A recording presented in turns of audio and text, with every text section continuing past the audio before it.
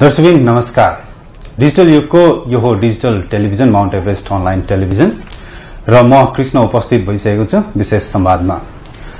आजको विशेष संवादमा हामीले आर्थिक बहसलाई कोट्याउने प्रयास गरेका छौं, जसमा मोनेटरी पोलिसी पछिल्लो समय चर्चाको विषयवस्तु बनेको छ।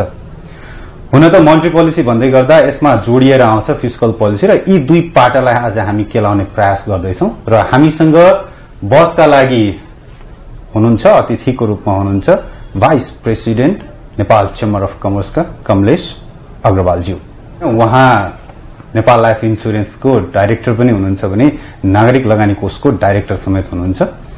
उहाँसँगको आजको यो बहसलाई म अघि बढाउने अनुमति चाहन्छु। यहाँलाई स्वागत छ। धन्यवाद।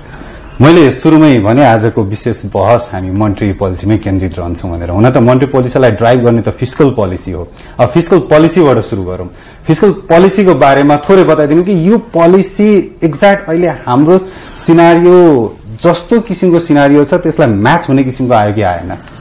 हैन, वित्तीय नीति भनेको आर्थिक वर्ष 75-76 को बजेट व्यवस्थापन हो। यसमा यसपल्टको वित्तीय नीति भनेको पहिलोपल्ट नेपाल संघीय संरचनामा गएको अवस्था छ। त्यसकारण यसपल्टको जुन फिस्कल पोलिसी आयो यसले धेरै नयाँ कुराहरू समेटेको छ र यसको दुई तीनटा महत्त्वपूर्ण बुँदाहरू के हो भने नि यसपल्टको टोटल वित्तीय हाम्रो फिस्कल बजेट भनेको 1466 अरबको, हालांकि सार्वजनिक हुँदाखेरि 1315 अरब मात्रै भनिएको थियो, तर 151 अरब जिल्लाको लागि छुट्याएर राखेकोले त्यो समेत गरेर 1466 अरबको हाम्रो बजेट छ। त्यसमा अब सबभन्दा पहिलादेखि चालु खर्च 845 अरबको छ, त्यसपछि पुँजीगत खर्च 314 अरबको हाराहारीमा छ र वित्तीय व्यवस्थापनको लागि 155 अरब छ। तर अब यो स्रोत मिट गर्ने सबैभन्दा ठूलो त सोर्सको कुरा आयो।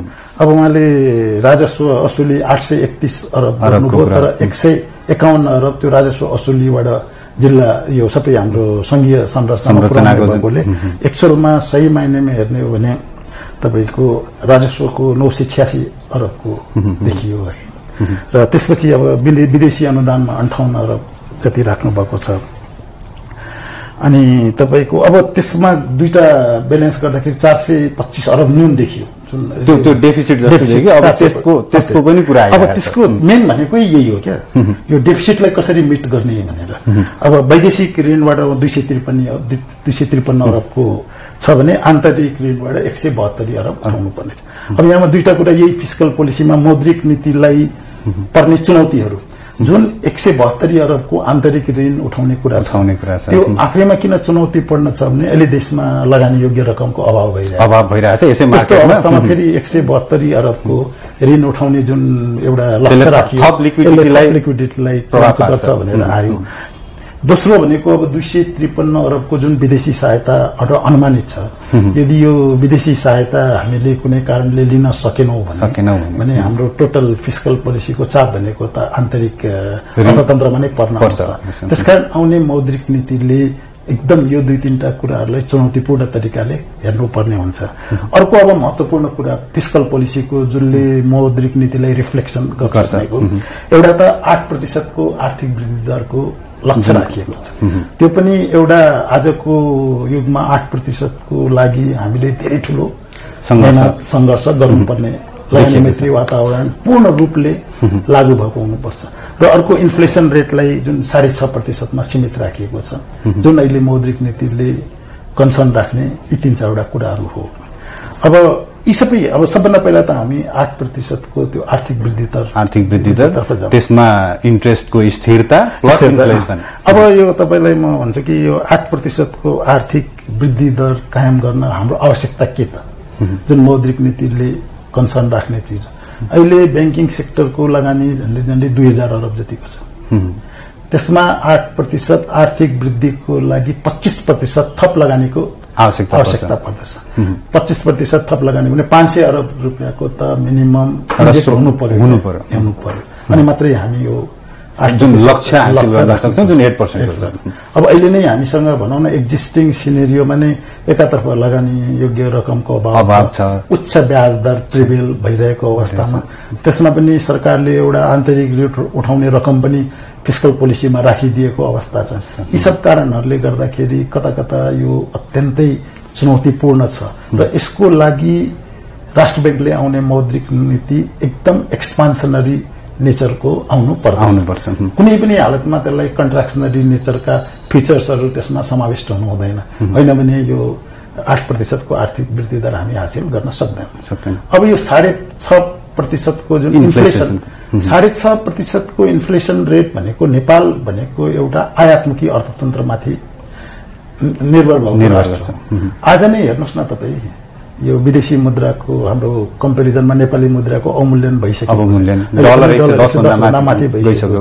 जबकि हाम्रो अर्थतन्त्र जब आयातित इकोनोमीमाथि निर्भर छ भने त हाम्रो त इन्फ्लेसन रेट यसैमा स्वतः बढ्ने भयो र अहिले नै तपाईँको 2-3%, 4% को त यो करेन्सीको डिफरेन्सले नै बढिसक्यो। त्यसमा पनि यसपल्टको एउटा कुरामा यहाँ के भन्न सक्छ भने जुन वित्तीय नीति आयो, बजेट आयो, त्यो एउटा राजस्वमुखी बजेटको रूपमा पनि आएको छ। यसले थप कन्जम्सनको जुन पार्टमा जुन गुड्सहरू छ त्यसको बढाउने सम्भावना देखियो। गत वर्षको राजस्वको लक्ष्य 730 अरबको थियो, जुन अहिले मैले यहाँलाई 986 अरबको हाराहारीमा भने भन्दाखेरि त्यसमा धेरै ठुलो वृद्धि भएको छ।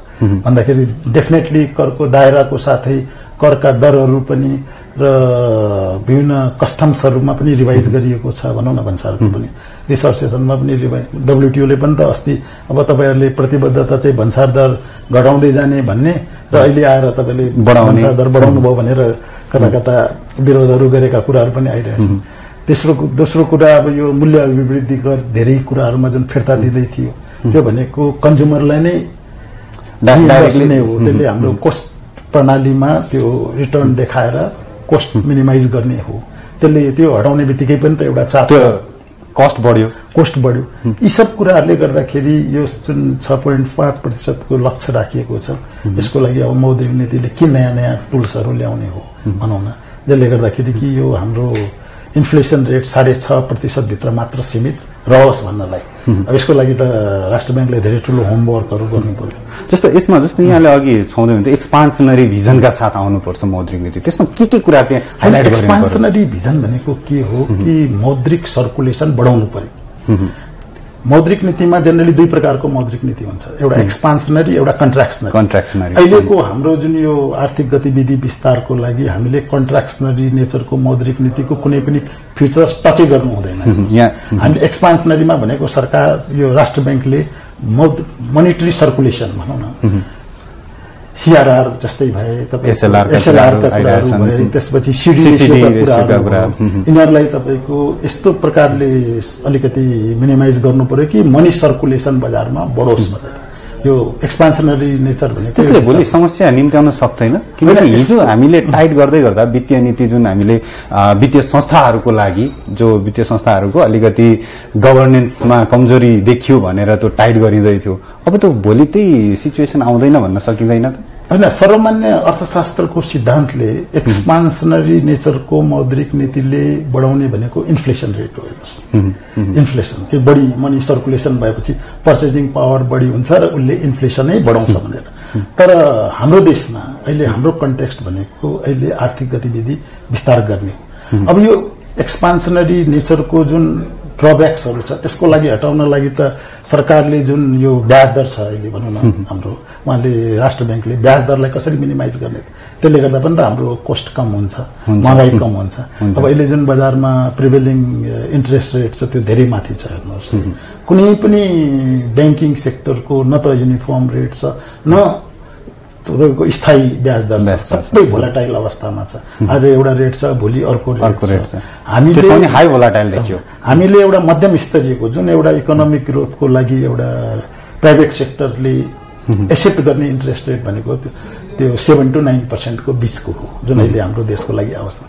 त्यसमा ल्याउनलाई अब सरकारले कसरी के गर्ने, एउटा त मैले जुन भने नि 500 अरबको जुन एउटा ल्यान्डिङ लगानी योग्य रकमको अभाव, त्यसमा पनि त्यो आन्तरिक ऋणको लागि जुन व्यवस्थापन गरिएको रकमलाई कसरी म्यानेज गर्ने हो। र अहिलेसम्मको लास्ट इयरको हिस्ट्री हेर्दाखेरि हामी कहाँ ब्याज दर बढ्नुको मूल कारण भनेको कि जुन क्यापिटल एक्सपेन्डिचरको लागि सरकारले बजेट छुट्याएको थियो, खर्चै हुँदैन थियो। अहिले तपाईँले हेर्नुभयो भने आषाढ महिनामा जुन हिसाबले बजेट खर्च भइरहेछ अलिकति इन्ट्रेस्ट रेट पनि कम भइरहेछ क्या, अलिकति स्लाइट फरक। यो स्पष्ट प्रभाव हो कि जसरी क्यापिटल स्पेन्डिङ त्यो भनेको मार्केटमा त्यो फन्ड फ्लो हुने बित्तिकै अलिकति असर देखिन्छ। विगतमा ब्याज दर नियन्त्रण गर्न हाम्रा ब्याङ्कर्स एसोसिएसनले पनि सिन्डिकेटहरू पनि गरे, तर सिन्डिकेटले कहिले पनि यो ब्याज दरलाई स्थायी कन्ट्रोल गर्दैन। ब्याज दरको सही मापन गर्नको लागि डिमान्ड र सप्लाईले मात्रै ब्याज दर निर्धारण गर्नुपर्छ। किनभने आज राष्ट्र ब्याङ्कले एक क्लास ब्याङ्कमा झन् 28 वटा ब्याङ्कहरूलाई क्लास, तर एउटा क्लाइन्टको पर्सेप्सनमा जाने हो भने त हाम्रो लागि त त्यो 28 वटा मध्ये पनि ए क्याटेगोरीका, बी क्याटेगोरी, सी क्याटेगोरीका पनि ब्याङ्कहरू छन् त। आज युनिफर्म रेट भयो भने सबै ए क्याटेगोरीमा पुग्छन् त, किन त्यो सी क्याटेगोरीमा जाने भने। त्यसकारण के हुन्छ भने कहिले पनि यो इन्ट्रेस्ट रेटलाई यो सिन्डिकेट गर्यो भने सफलता प्राप्त गर्न सकिँदैन। मार्केटलाई छोडिदिनु पर्यो, मार्केटलाई छोडिदिनु पर्यो र त्यो मार्केट नियन्त्रण गर्नलाई रेगुलेटर बडीले गर्नु पर्यो कि त्यो इन्ट्रेस्ट रेट डिटरमाइन होस् डिमान्ड र सप्लाईबाट, अनि मात्रै त्यो उच्चता गर्नु। अब अर्को कुरा, अहिले ब्याङ्किङ सेक्टर जुन भोलाटाइल अवस्थामा छ, राष्ट्र ब्याङ्कको रेगुलेसन्स पनि कता कता रेगुलेटरी बडीको पनि देखिएको छैन। किनभने जुन हिसाबले धेरै ब्याङ्कहरू पनि धेरै भए, उहाँहरूको अनुगमन गर्ने क्षमता पनि त्यो मात्रै नभएर कतिपय दिएका निर्देशनहरू पनि पालना भएको छ। त्यो अनुगमन नभइकन पालना हुँदैन। कुनै पनि कुरा घटिसकेपछि त्यो अनुगमन गर्ने होइन कि त्यो बीचमा अनुगमन गर्यो भने त्यसलाई टाइमली ब्रेक गर्नुपर्ने हो क्या राष्ट्र ब्याङ्क, अनि मात्रै सुपरभिजन र कन्ट्रोलिङ मेकानिजममा म्याच भएन। र आफ्टर त्यो जस्तो भनौँ न एउटा अडिट प्रक्रिया अनुसारको अनुगमन भइरहेछ कि काम भइसकेपछि त्यसलाई अडिट गर्ने होइन, काम हुने प्रक्रियामै त्यसलाई सुपरभिजन देखियो भने त्यही कन्ट्रोल गर्ने, अनि मात्रै त्यसको हुन्छ। अब बीचमा गत वर्षको मौद्रिक नीतिले ब्याज करिडोर, इन्ट्रेस्ट करिडोरको पनि कन्सेप्ट ल्यायो, तर इन्ट्रेस्ट करिडोरले आन्तरिक ब्याङ्क रेटलाई नियन्त्रण गर्न सके पनि बाहिरीय ब्याज दरमा त्यति प्रभाव पर्न सकेन। अब यो कुरा हेर्दाखेरि जुन हिसाबले हामीले 8% आर्थिक वृद्धि, यसको लागि त नेपालमा त धेरै ठुलो लगानीको आवश्यकता पर्छ। अब यो लगानीको स्रोत कहाँबाट पूर्ति गर्ने त? हामीले राष्ट्र ब्याङ्कलाई के सुझाव दिएको त एक्सटर्नल कमर्सियल बोरोइङ जुन छ अहिले राष्ट्र ब्याङ्कले खुला गरिसकेको अवस्था छ तपाईँको, तर त्यसलाई पनि अझै प्राइभेट सेक्टरको सुझाव चाहिँ इसिबीलाई हो। किन नभए त अरू पैसा त आउने कहाँ, नेपाल सरकारले इन्जेक्ट गर्ने अवस्था छैन। हामी सङ्घीय संरचनामा गइसकेको अवस्थामा हाम्रो यो खर्चको एडमिनिस्ट्रेटिभ एक्सपेन्सेस जुन यो राष्ट्रको धेरै मात्रामा बढ्यो। अब इसिबीको लागि पनि एउटा अझै खुकुलो मेकानिजम राष्ट्र ब्याङ्कले बनाउनु पर्छ। तर खुकुलो बनाउँदै गर्दा भोलि त्यसले फेरि विकृति त होइन, विकृति भन्दा पनि त्यसलाई विकृतिलाई गर्ने भनेको राष्ट्र ब्याङ्कले क्षमता अभिवृद्धि गरेर निरीक्षण सुपरभिजनहरू गर्ने हो। आजको दिन लगानी योग्य रकम नल्याइकन त आर्थिक गतिविधि बढ्नै सक्दैन नि त। त्यसको लागि त फर्स्ट आजको दिन प्राइमरी आवश्यकता भनेको हामीले फन्ड इन्फ्लो गर्नु पर्यो। फन्ड ल्याइसकेपछि त्यसलाई त्यसको तपाईँले भने जस्तो विकृति नबढोस् भनेर सुपरिवेक्षण हामीले एउटा इफिसियन्ट तरिकाले गर्नुपर्ने। अब यो सबभन्दा ठुलो समस्या देखिएको इसिबीको लागि हाम्रो करेन्सी जुन मार्केट छ नेपालको, यो कम्प्लिटली इन्डियन करेन्सी मार्केटमाथि डिपेन्डेन्ट, किनभने फिक्स्ड एक्सचेन्ज रेट भइसकेपछि भारतीय मुद्राको डिभ्यालुएसन भयो भने हामीले डिभ्यालुएसन स्वतः गर्नुपर्छ, भारतमा डिभ्यालुएसन भयो भने हाम्रो स्वतः डिभ्यालुएसन हुन्छ। अहिले भारतमा डिभ्यालुएसन भएको अवस्था छ, हाम्रो पनि अवमूल्यन भएको भएछ।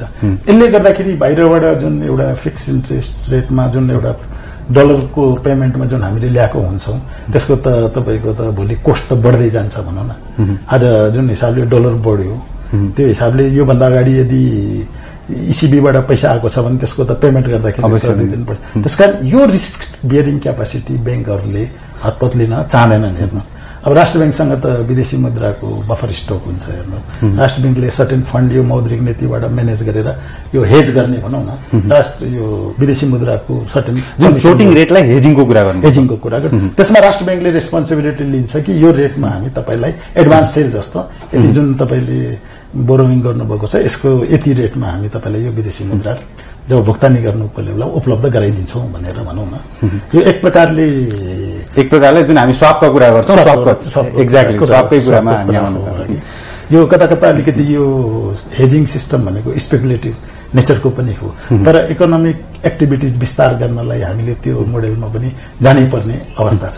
अनि मात्रै हाम्रो यो इकोनोमिक साइकल एउटा जुन साइकल पूरा हुन्छ भन्ने यहाँको बुझाइ। अर्कोमा एउटा बाहिरबाट इकोनोमिक यो कमर्सियल पिसिबीमा एउटा के प्रब्लम देखेछ भने अब हाम्रो फिस्कल पोलिसीहरूले विगतमादेखि 15% टिडिएस कटा गर्नुपर्ने भनेर छ। आज यसरी हाम्रो देशको आवश्यकतालाई र विस्तार गर्नको लागि 15% भनेको त आज 10% ब्याजमा त 1.5% त सरकारलाई नै टिडिएस बुझाउनु। यसमा पनि हामीले एकदम फ्लेक्सिबल भएर नोमिनल मात्रै टिडिएस राख्नुपर्छ।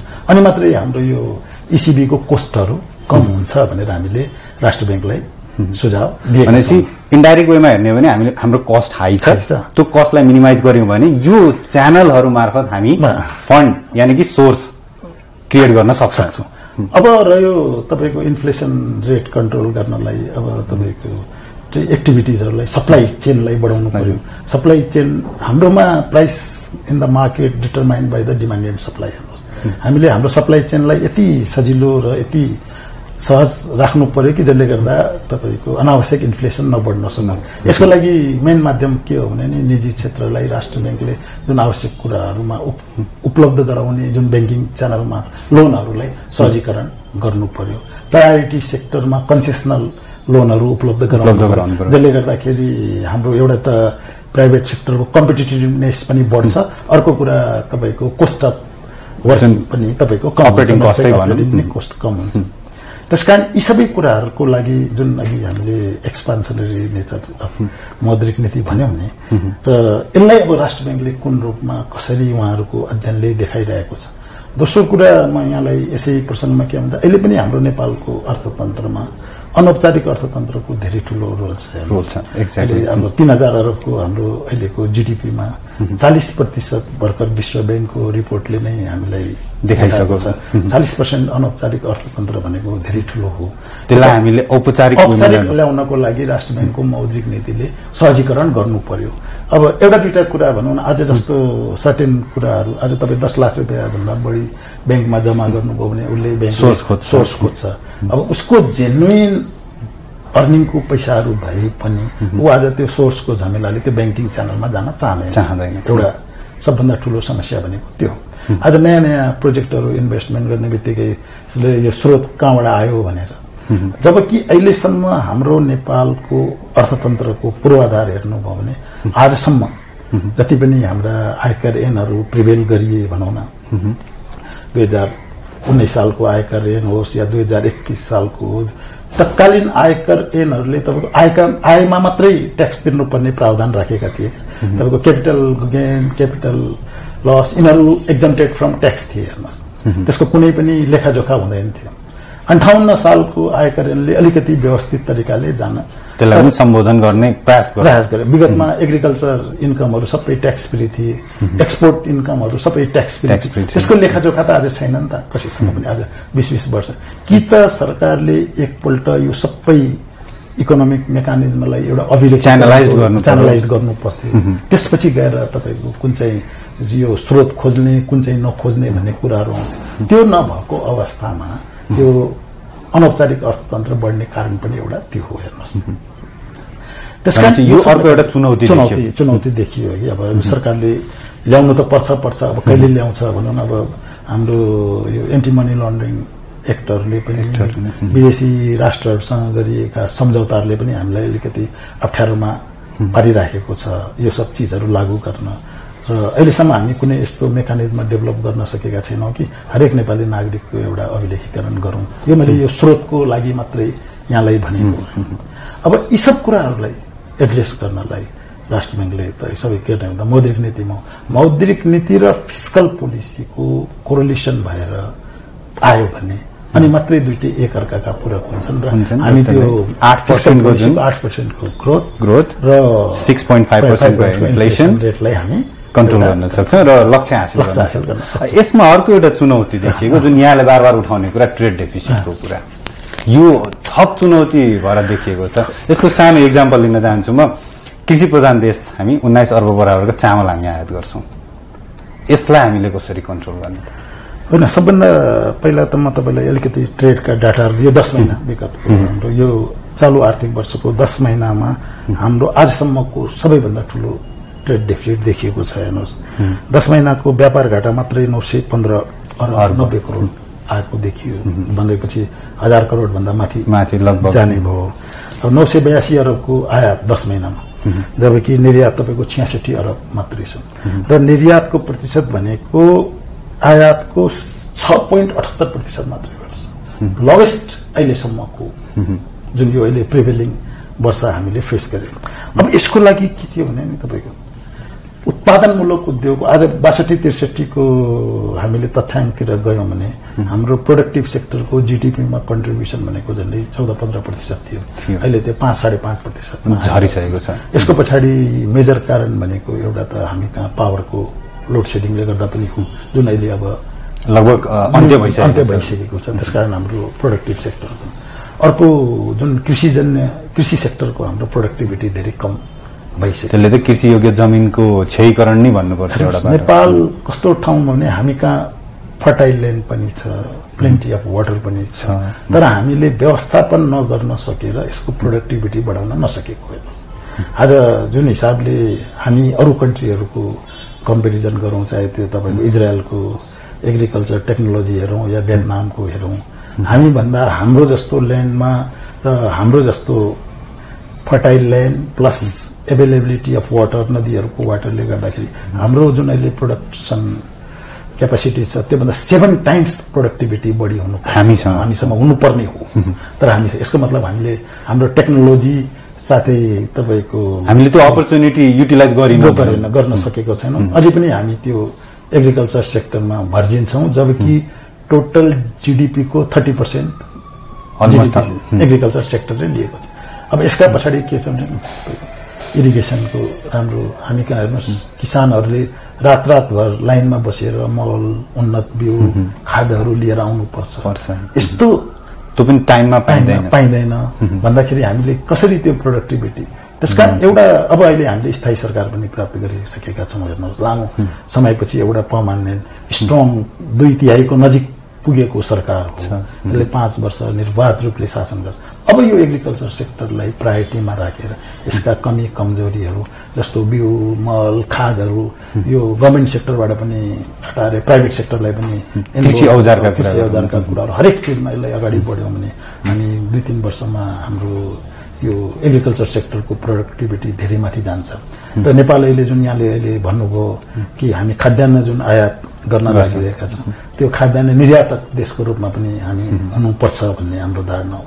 अर्को कुरा हामी कहाँ एक्सपोर्ट पोटेन्सियलिटी पनि धेरै हुनु पर्यो। हेर्नुहोस् अहिले एक्सपोर्टमा पनि हामी अहिले भनौँ न अब अहिले बढी एक्सपोर्टको त डाटा त कहीँको पनि छैन, हामीसँग फ्याक्ट डाटा छैन, नोमिनल म्यानुअल डाटाहरु मात्रै। 6.78% को जुन अहिलेको मैले डाटा देखाएँ है, यसको मतलब हाम्रा जुन ट्रेडिसनल एक्सपोर्टेबल आइटमको पछाडि मात्रै लागेर भएन, हामीले नयाँ नयाँ हाम्रो कम्पिटिटिभ प्रोडक्टहरू एक्सप्लोर पनि गर्नुपर्ने हो।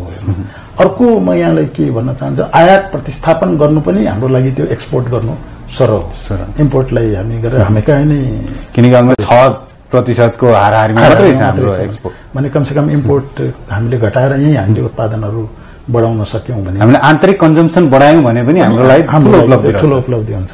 अब यसको लागि के छ भने नि कि अब प्रोडक्टिभ सेक्टरलाई फेसिलिटेसन गर्नु पर्यो भनौँ न। विगतमा देखिएका समस्याहरू आउनु भएन। हामी अहिले पनि धेरै ऐनहरू भनौँ न, हाम्रो औद्योगिक व्यवसाय ऐनहरू सबै अहिले पार्लियामेन्टमा थन्केर बसेका छन्।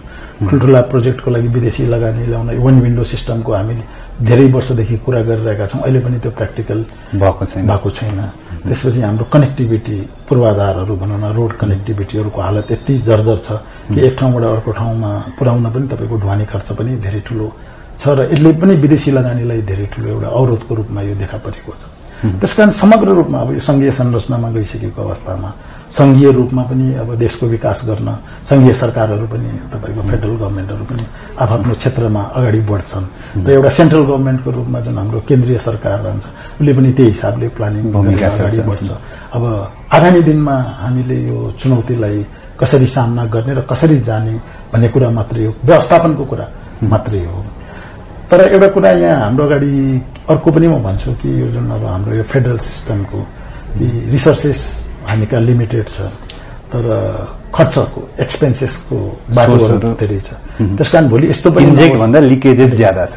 त्यसकारण सिंगल कन्ट्री सिंगल ट्याक्स सिस्टममा पोलिटिकल डिसेन्ट्रलाइजेसन त हामीले गर्यौं, तर त्यसको साथसाथमा हामीले इकोनोमिक इन्टिग्रेसन पनि भोलि यो नहोस् कि फेडरल स्टेटहरूले भनौँ न आफ्नो हिसाबले यदि ट्याक्सेसनहरू लगाउन थाल्यो भने त फेरि त्यो कम्पिटिटिभनेस हुँदैन हेर्नुहोस् है। त्यसले हाम्रो इकोनोमिक एक्टिभिटिजहरूको पनि विस्तार गर्दैन। अर्को महत्त्वपूर्ण पक्ष भनेको हाम्रो पावर सेक्टर हो। अहिले पनि हामीले लोड सेडिङ त न्यून गरौँ, तर झन्डै 450 मेगावाट भारतबाट आयात गरिरहेछौँ। पहिला हामीले त्यो सेक्टरलाई पनि कमसेकम आफू सेल्फ सफिसियन्ट त हुनु पर्यो। केही दिन अगाडि मात्रै भारत सरकारको न्युज मिडियामा आएकै छ नि त, उहाँहरूले रेट बढाउने, त्यो बढ्यो भने त रेट बढाएर हाम्रो कस्ट बढ्न जान्छ। त्यसकारण हामीले आन्तरिक उत्पादन एउटा स्थायी लोड सेडिङ अन्त्यको लागि आन्तरिक उत्पादनहरू बढाउनु भयो। मलाई लाग्छ बिचमा जुन अहिले हाम्रा सम्झौताहरू भएका छन् पावर सेक्टरमा, अस्ति मात्रै प्रधानमन्त्रीजीको चीन भ्रमणको क्रममा पनि धेरै पावर सेक्टरका सम्झौताहरू 879 मेगावाटको सम्झौताहरू भएका छन्। हेर्नुहोस् त्यहाँ यी सब कारणले गर्दा मलाई लाग्छ 1-2 वर्षभित्रमा हामी पावरमा पनि सक्षम हुन सक्छौँ र त्यसपछि गएर हामी तपाईँको एक्सपोर्ट पनि गर्न सक्छौँ। त्यति बेला हामीले यो एक्सपोर्ट इम्पोर्टको डाटाहरू कम्पेरिजन गर्ने बेला हुन्छ। अर्को अहिले एउटा हाम्रो सेक्टर भनेको यो मेडिसिनल हर्ब्सको धेरै ठुलो जडीबुटीहरू जुन छ भनौँ, यसलाई पनि हामीले एक्सप्लोइट दुइटै गर्न सकेका छैनौँ। यसको सही युटिलाइजेसन भनेको यसलाई concentrated value added product manufacture गरेर हामीले बाहिर एक्सपोर्ट गर्नु पर्छ र त्यतातिर पनि अब भनौँ न अब लज रुल्स एन्ड रेगुलेसन्सहरू हाम्रो सबै सुधारका क्रममा छन्। भोलि अहिले धेरै जुन यो बेरियर्सहरू छन्, नन ट्यारिफ बेरियर्सको कुरा गर्छु म, बिचमा हाम्रो जे पनि उत्पादन हुन्छ यति नन ट्यारिफ बेरियर्स झमेला हुन्छन् कि त्यो तपाईँको एक्सपोर्ट गर्न पनि मान्छेलाई हिम्मत पनि हुँदैन। त्यसकारण यी सबै अवरोधहरू हटाउनको लागि हामीले यो विदेशी हाम्रा छिमेकी राष्ट्रहरू भनौँ न भारतसँग पनि नयाँ ट्रेड एन्ड ट्रेटी पुनरावलोकन गर्नुपर्छ। एउटा कुरा म यहाँलाई अर्को के यसैमा जोड्छु कि यो इन्फ्लेसन रेट कन्ट्रोल गर्नलाई हामी भनेको अहिले टोटल हाम्रो फरेन ट्रेड भनेको भारतको कलकत्ता बन्दरगाह र अहिले भर्खर विशाखापत्तनमबाट सुरु भएको छ। भारतको अलिकति प्रशासनिक अब्स्ट्याकल्स अवरोधले गर्दा झन्डै हाम्रो 15% देखि 20% हाई कोस्ट पनि त्यसमा एड हुन जान्छ। यदि हामीले जुन ड्राई पोर्टको निर्माण गऱ्यौँ भनौँ न, एउटा सिर्सिया ड्राई पोर्टको निर्माण गरौँ, भोलि आएर हामी अन्य क्षेत्रहरूमा पनि ड्राई पोर्टको निर्माण गर्दैछौँ। यो ड्राई पोर्टको मतलब जुन अहिले हामीले युज गरेको वेयर हाउस होइन कि तपाईँको, यसलाई हामीले ड्राई पोर्ट भने टोटल कस्टम क्लियरिङ फर्मेलिटिजहरू ड्राई पोर्टमा हुनु पर्यो क्या। कलकत्ता या चाहिँ विशाखापत्तनमलाई हामीले एउटा ट्रान्जिट पोर्टको रूपमा मात्रै युज गऱ्यौँ भने हाम्रो नेपालको ट्रेड कोस्ट धेरै कम भएर जान्छ। त्यसले गर्दाखेरि स्वतः इन्फ्लेसनमा असर पार्ने हुन्छ। त्यसकारण यो सबै कुराहरू भनेको मौद्रिक नीति, फिस्कल पोलिसी यी सबैले मिलेर एउटा कोरिलेसन एक आपसमा गरेर अगाडि बढेर एउटा स्ट्राटेजिकली मुभ गर्यो भने यहाँ हामी कहाँ सम्भावना नभएको होइन भनेर मैले यहाँलाई प्रश्न गर्न खोजेको। जस्तो यहाँले यो बताउँदै गर्दा हामीले थुप्रै चुनौतीदेखि लिएर हामीले अभावका कुरा गऱ्यौँ। यहाँसँग कुरा गर्दै जाँदा यहाँ सधैँ एउटा नेपाललाई चाहिँ अपर्च्युनिटीको हब हो भन्नुहुन्छ, एउटा पोजिटिभ थिङ्किङबाट हेर्नुहुन्छ। यहाँले कम्पेरिटिभली हेर्नुहुन्छ जापान र नेपाललाई। जस्तो यो कुरालाई पनि थोरै अपर्च्युनिटी कसरी छ, हामीले त्यसलाई कसरी ग्राब गर्न सक्छौँ भन्ने ठ्याक्कै जुन यहाँलाई हरेक पटक प्रयोग गर्ने इक्जाम्पल सहित प्रस्तुत गरिदिनु न। होइन, अब जस्तो हेर्नुहोस्, नेपाल भनेको अपर्च्युनिटिज केमा छ? प्रकृतिले नेपाललाई धेरै रिसोर्सेसहरू available, richest country in the हाम्रो साउथ एसियामै भन्छु क्या, in the case of रिसोर्सेसहरू। Water सेक्टरमा त हामी second hydro resources electricity in the world भनेरै भन्छौँ क्या। हामी कहाँ त्यत्रो हिमालबाट आउने, हामी कहाँ यत्र हाम्रो यो माउन्टेनियस रिजन, हिमालयन यति ठुल्ठुला मिनरल्सहरूको त्यहाँ खानीको सम्भावना छ। कहिले एक्सप्लोरेसन पनि हुन सकेन, एक्सप्लोरेसन नभइकन एक्सप्लोइटेसन हुने त कुरै आउँदैन। आज हेर्नुहोस् न, एउटा सिमेन्टको अलिकति सम्भावना हेर्ने बित्तिकै कति सिमेन्ट उद्योगहरू 81 आए भनौँ न। त्यसै प्रकारले हामी अर्को मैले यहाँलाई जुन जडीबुटीहरूको कुरा भने त्यसमा पनि हामी धेरै ठुलो very rich in the resources. हामी कहाँ वाटरको दुईटा युज हुन्छ हेर्नुहोस्, एउटा खालि त्यो हाइड्रो पावरलाई मात्रै नै, आज संसारमा ड्रिङ्किङ वाटरको यति प्रब्लम भइरहेछ। त्यो स्कार्सिटीलाई हामीले यदि अहिलेदेखि नै प्लानिङ गरेर अगाडि बढ्ने भारतको त्यत्रो भर्जिन मार्केटमा हामीले ड्रिङ्किङ वाटरको पनि राम्रो एउटा सम्भावना छ हेर्नुहोस्। भन्दाखेरि यो सब रिसोर्सेस हेर्दाखेरि नेपाल त एउटा मोस्ट अपर्च्युनिटी भएको ठाउँ हो र अर्कोमा यहाँलाई के भने विदेशीहरू पनि यति यहाँको प्रचुर सम्भावना हेरेर यति यहाँ आकर्षित छन् नेपालमा लगानी गर्नलाई यो यति राम्रो रिसोर्सेस भएको ठाउँ त छैन हेर्नुहोस् क्लाइमेटको हिसाबले र रिटर्नको हिसाबले पनि त्यतिकै सम्भावना छ तर यहाँ के छ भने नि अहिलेसम्म त एउटा राजनैतिक अस्थिरता इन्स्टेबिलिटी थियो हेर्नुहोस् यो इन्स्टेबल सिचुएसनमा कोही पनि लगानी गर्ने स्वदेशी लगानी त प्रमोट भइरहेको थिएन भने विदेशी लगानीको त कुरै छोडौँ अब त्यो समस्या रहेन भनौँ दोस्रो कुरा अहिलेसम्मको जति पनि राज्य व्यवस्थाहरू आए भनौँ न राणाकालीन अवस्थादेखि पञ्चायती व्यवस्था पनि आए हाम्रो बहुदलीय अहिलेसम्मको हाम्रो अनुभवले नि आर्थिक समृद्धि जुन इकोनोमिक प्रोस्पेरिटीको पाटोलाई कसैले पनि प्राथमिकतामा राखेनन् क्या हो कुराहरू जहिले पनि आयो तर व्यावहारिक रूपले यसलाई इकोनोमिक प्रोस्पेरस कन्ट्री बनाउँछौँ भनेर कोही पनि त्यति प्राथमिक स्ट्रङली प्राथमिकता राखेर कोही पनि अगाडि आएन सबै राजनैतिक मिसनहरूमा नै उल्झिएर भए तर अब अहिले आउने भने अब दुईटा कुरा अहिले हामीसँग नेकपा कन्सिस्टेन्ट र उहाँहरूले सरकारमा आउँदाखेरि जुन एउटा इलेक्सन मेनिफेस्टो दिनुभएको थियो त्यसमा पनि इकोनोमिक प्रोस्पेरिटीलाई नै प्राथमिकतामा राखेर उहाँहरूले यत्रो ठुलो उपलब्धि हासिल गर्नु त्यसर्थ म किन अप्टिमिस्टिक छु भने उहाँहरूलाई 5 वर्षपछि फेरि चुनावमा जानुपर्ने हुन्छ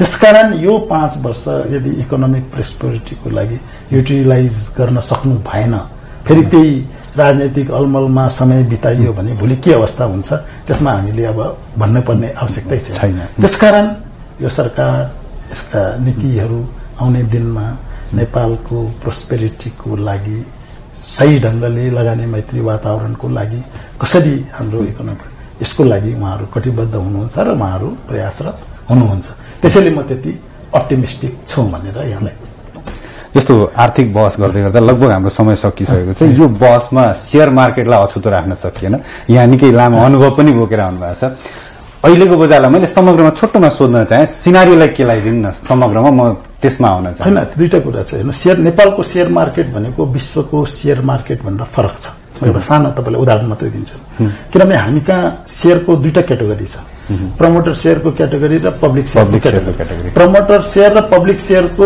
डिभिडेन्ड दुईटैको एउटै हो रिटर्न तपाईले पाउने एउटै हो तर प्राइसमा झन्डै 50% को फरक छ यो सबभन्दा अलिकति मैले विकृति देखेको यही ठाउँमा हो क्या प्रमोटर शेयर र पब्लिक शेयरको संख्या धेरै कम छ प्रमोटरको बढी छ त्यसकारण भोलि अलिकति पनि आर्थिक विकृतिका कुराहरू आए अलिकति पनि भन्दाखेरि जुन यो 50% को स्पेकुलेसन छ नि त्यसले अप्स एन्ड डाउन ल्याउँछ क्या यो धेरै मोर देन 90% स्पेकुलेटिभ रेन्जमा जुन यही चीज हो अलिकति पनि राम्रो माहौल देखिएन यो भनेको स्पेकुलेसनमा के छ तपाईको हल्लाले त शेयर मार्केट चल्ने हो तपाईको फ्ल्याटै प्राइस घटेको तपाईले हेर्नु होला प्रमोटरको प्राइसमा त्यति फरक आउँदैन त्यति पब्लिक प्राइसमा फरक एउटा त स्पेकुलेसनको कारण भने अर्को दोस्रो कुरा मैले के भन्दैछु भने यो 2 वर्षदेखि जब हामी कहाँ बढी शेयर कन्ट्रोलिङ भनेको बैंकिङ सेक्टर र फाइनान्शियल इन्स्टिट्युसनको जब राष्ट्र बैंकले 2 देखि 8 अरबको क्यापिटल पुरा पुगायो सबैलाई थाहा भयो कि अब बोनस राइट इस्यु आएर